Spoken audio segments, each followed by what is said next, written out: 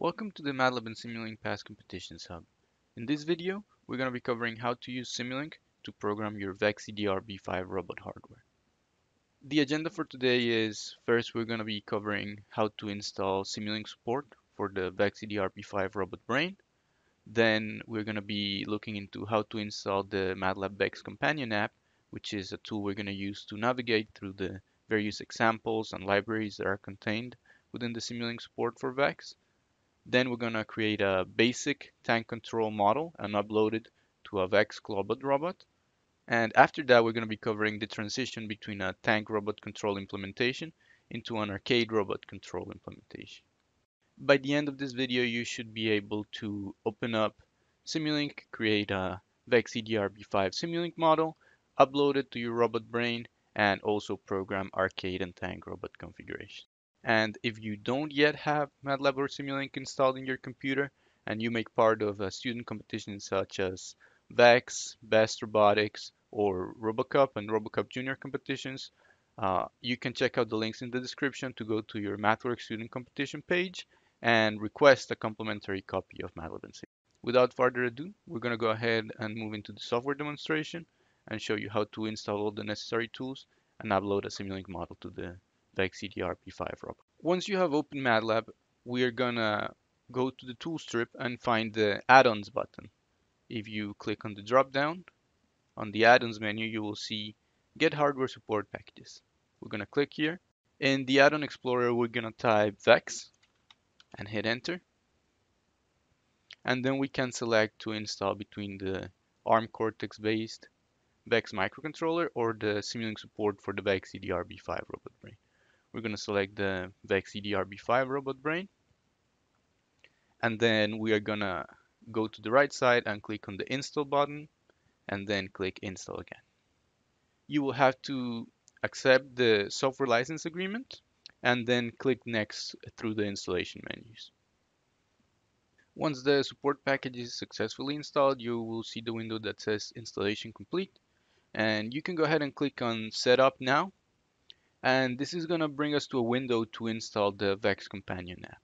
Now you can also independently search and install the VEX companion app from the add-ons explorer, but if you click the open add-on explorer button in this window, it will automatically bring you to the file exchange submission, and then you're going to want to click add on the right hand side of the add-on explorer.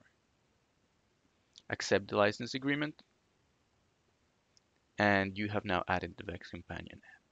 In order to start programming the VEX EDR V5 robot brain, we're going to go back to the MATLAB window and we're going to click on the Apps tab. In here, you should be able to find the VEX companion app. You can open up all the apps in your current MATLAB installation and you can click on the Start to make it a favorite. We're going to open up the VEX companion app, and this application will then show up in your MATLAB desktop. You will see that you have tabs for the VEX Cortex, the VEX V5, virtual worlds, and learning resources. If you don't have any one of these resources installed, it will prompt you to install it before you can access the examples. If we click on the VEX V5 tab, we'll see that all of our examples are already populated. And you can open up any of these examples by selecting the example and clicking Open Example. For the purpose of this video, however, we're going to make a Simulink model from scratch.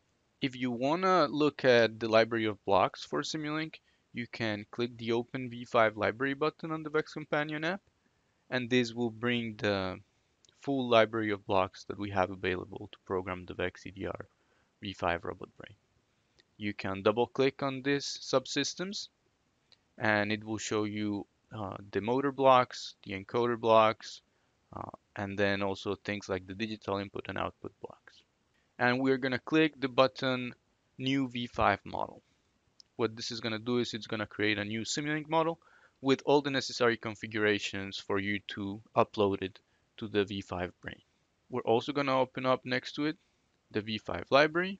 And in order to program a tank robot, since we have a robot with two motors, one on the left wheel and one on the right wheel, we're going to drag some of the gamepad joystick blocks. So we'll drag that into the Simulink canvas. And then we will also drag from the actuator subsystem the smart motor right block. You can rename the blocks by clicking on them and then clicking on the label and changing it to a different name like left joystick. We're going to create another one that says right joystick, and the same for the motors.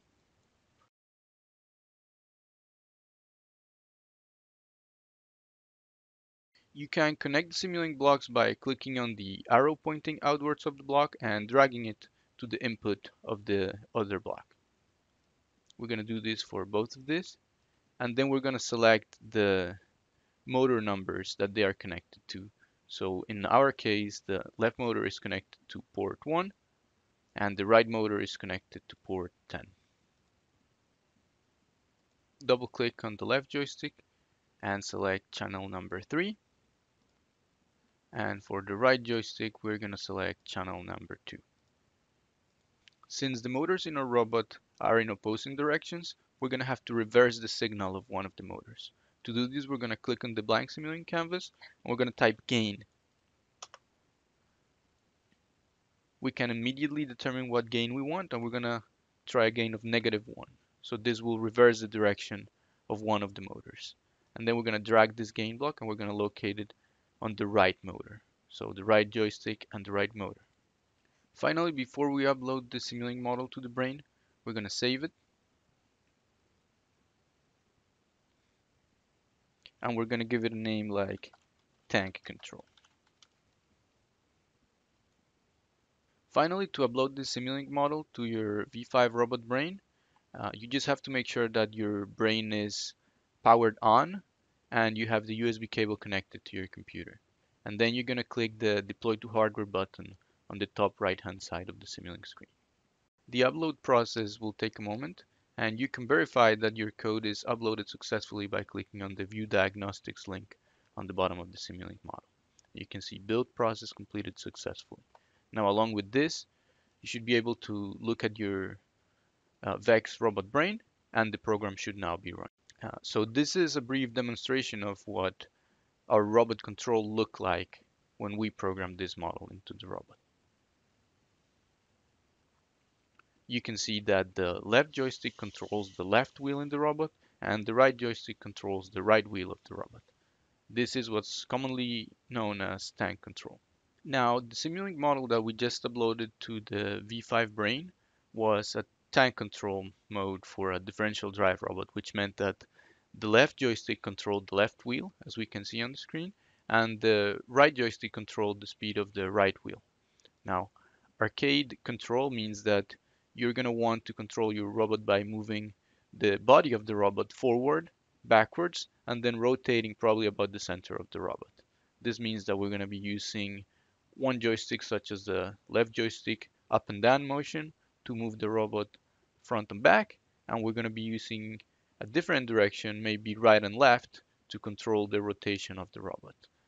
In our case, we are also going to optimize our resources by using both of the axes in one joystick so that we can control our robot motion with only one joystick, moving forward, back, and rotating by using the left and right channels of the joystick.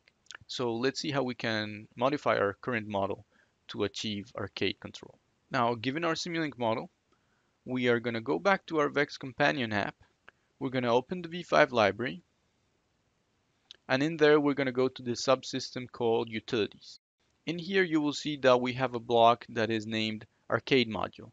Now, this block will take care of taking two signals from a joystick and then outputting the velocity for a right and left motor. So we're going to drag this into the Simulink canvas. And now we're going to connect it respectively according to the joysticks and motors that we have. So we're going to start by deleting some signals. Then we're going to move these motors around, connect the right motor to the right output port, and we're going to connect the left motor to the left output port. And in this case, since we're going to be using the left joystick up down motion, and then we're going to be also be using the left joystick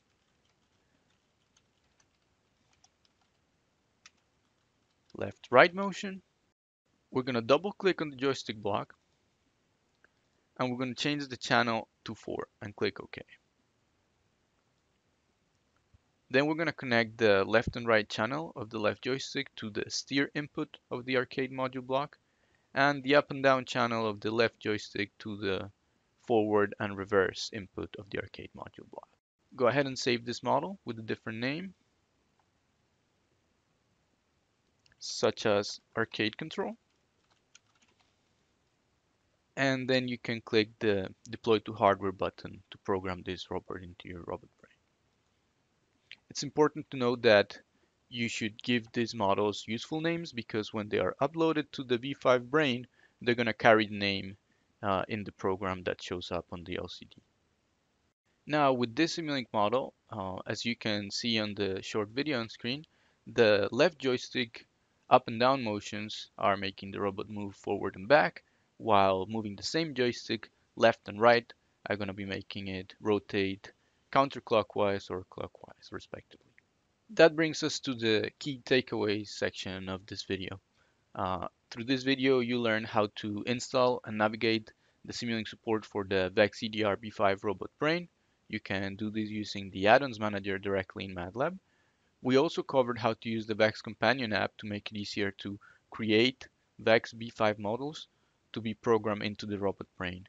And finally, we went over the difference between arcade and tank robot controls using a gamepad joystick, and we showed you how to upload both of those programs into a VEX V5 robot brain. I hope this video was helpful. If you have any questions, please don't hesitate to contact us using any of the resources in the screen. Our email is pastcompetitions@mathworks.com, and you can also join our Facebook group to stay up to date with the latest videos about Simulink and robotics.